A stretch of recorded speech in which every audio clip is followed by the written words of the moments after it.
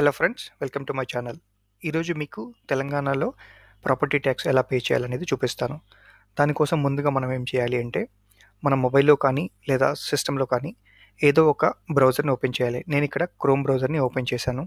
దీంట్లో నేను Telangana property tax అనే దాన్ని టైప్ చేస్తున్నాను. సో, దీన్ని టైప్ చేసి నేను ఎంటర్ క్లిక్ చేస్తున్నాను.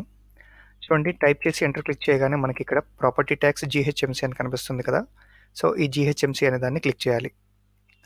సో, ఇక్కడ చూడండి, మనకు గవర్నమెంట్ వెబ్‌సైట్స్‌కి పైన వెబ్‌సైట్‌లో మనం ఏదైతే వెబ్‌సైట్ యూఆర్ఎల్ ఇచ్చామో దాంట్లో జీఓవీ.ఇన్ అని ఉంటుంది.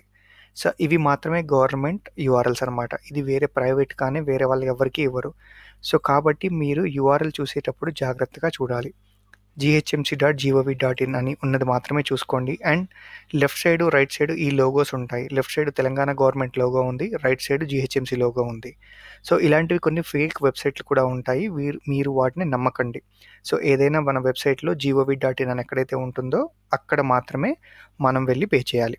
సో, దీంట్లో మనకి ఇక్కడ చూసుకుంటుంటే అవర్ సర్వీసెస్, ఆన్‌లైన్ పేమెంట్స్ ఉంది కదా! సో, ఈ ఆన్‌లైన్ పేమెంట్స్ ట్యాబ్‌లో చూసుకుంటే ప్రాపర్టీ ట్యాక్స్ అని ఉంటుంది. సో, ఈ ప్రాపర్టీ ట్యాక్స్‌ని క్లిక్ చేయాలి.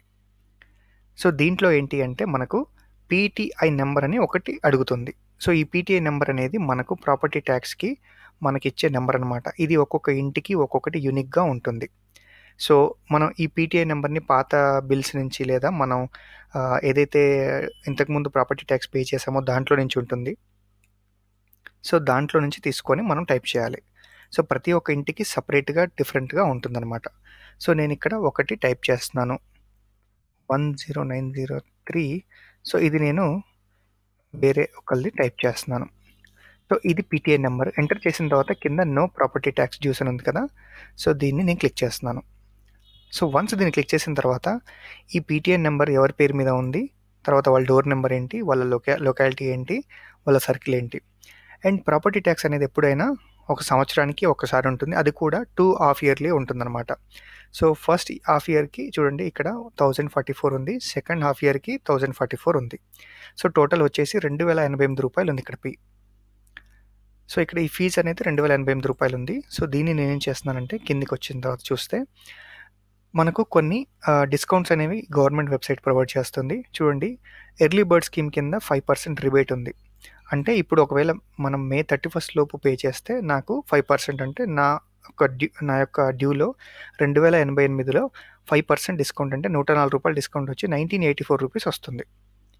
సో, ఇది నేను పే చేసే అమౌంట్. ఇక్కడ ఏం చేయాలి అంటే మనకు ఈమెయిల్ ఐడీ అండ్ ఇక్కడ మనకు ఫోన్ నంబర్ ఉంది. ఇందులో ఈమెయిల్ ఐడీ, ఫోన్ నంబర్‌లో మనం ఎంటర్ చేసిన తర్వాత ఈ email ID, phone number enter చేసిన తర్వాత కింద మనకు నెట్ బ్యాంకింగా లేదా క్రెడిట్ కార్డ్ డీటెయిల్స్ అని ఉంది. సో, ఇందులో మీరు వాలెట్‌తో పే చేయాలంటే ఇలా పే చేయాలి. నెట్ బ్యాంకింగ్‌తో పే చేయాలి అంటే ఇక్కడ నెట్ బ్యాంకింగ్ సెలెక్ట్ చేసుకోవాలి. అండ్ క్రెడిట్ కార్డ్ లేదా డెబిట్ కార్డ్‌తో పే చేయాలంటే ఈ ఆప్షన్ సెలెక్ట్ చేసుకోవాలి. సపోజ్ ఇప్పుడు నేను క్రెడిట్ కార్డ్, డెబిట్ కార్డ్‌తో చేయాలి అనుకుంటే ఇక్కడ ఈ ఆప్షన్ సెలెక్ట్ చేసుకొని ఇక్కడ ప్రొసీడ్ టు ఆన్‌లైన్ పేమెంట్ అని క్లిక్ చేయాలి. సో, ఇక్కడ చూడండి వాలిడ్ మొబైల్ నంబర్ అంటుంది. ఇక్కడ మొబైల్ నంబర్, ఈమెయిల్ ఐడీ ఇచ్చి ఎంటర్ చేసిన తర్వాత మనకు వేరే పేజ్ అనేది వస్తుంది. చూడండి, ఇక్కడ నేను debit card, credit card option enable చేసుకున్నాను. సో, ఇక్కడ పేమెంట్ మెథడ్ అడుగుతుంది. సో, వీసా కార్డా, మాస్టర్ కార్డా, మీ ఏటీఎం కార్డ్ మీద మీకు ఇది మీ కార్డ్ వీసానా, మాస్టర్ కార్డా, రూపేనా అని ఉంటుంది. సో, నాది వీసా కార్డు. నేను వీసా కార్డ్ సెలెక్ట్ చేసుకుంటున్నాను. ఇక్కడ కంటిన్యూ అని ఉంటుంది. కంటిన్యూ బటన్ క్లిక్ చేయాలి. తర్వాత ఇక్కడ మనం కార్డ్ హోల్డర్ నెంబరు, తర్వాత కార్డ్ నేము, ఎక్స్‌పైరీ డేటు, పిన్ నంబరు అన్నీ ఎంటర్ చేసి కంటిన్యూ కొట్టేస్తే మనకు ఒక ఓటీపీ జనరేట్ అవుతుంది. ఆ ఓటీపీ ఎంటర్ చేసి పే చేసేస్తే మనకు పేమెంట్ అనేది అయిపోతుంది. ఇలా మనం ప్రాపర్టీ ట్యాక్స్ అనేది తెలంగాణ గవర్నమెంట్‌లో pay చేసుకోవచ్చనమాట. Thank you for watching this video.